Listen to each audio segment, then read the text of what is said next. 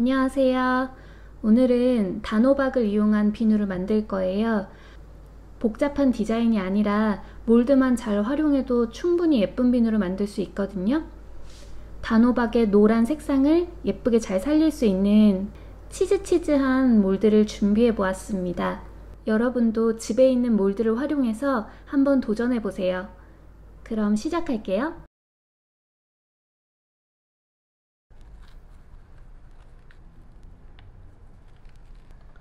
제일 먼저 비누를 만들 호박즙을 준비합니다.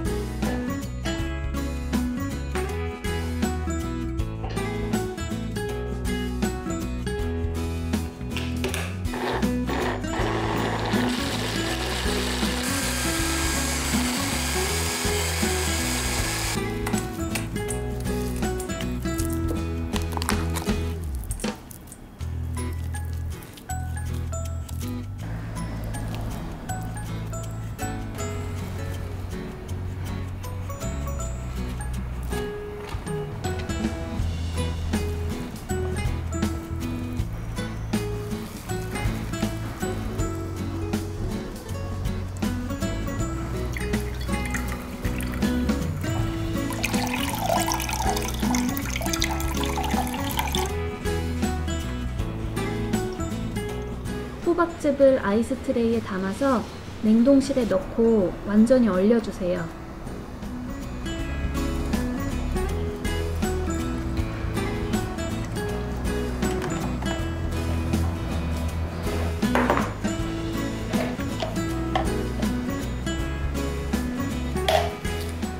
수산화나트륨을 얼린 호박즙에 넣고 천천히 저어줄게요. 얼음이 모두 녹은 후에도 계속 저어주세요. 수산화나트륨이 모두 녹았는지 꼭 확인해주세요.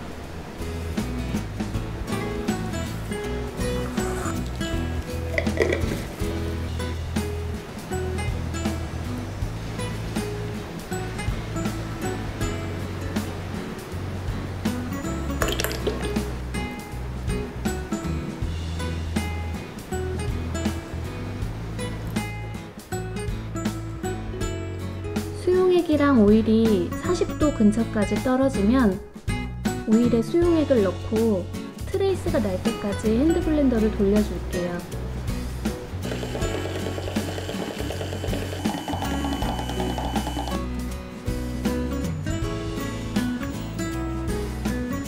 에센셜 오일도 넣고 잘 섞어주세요.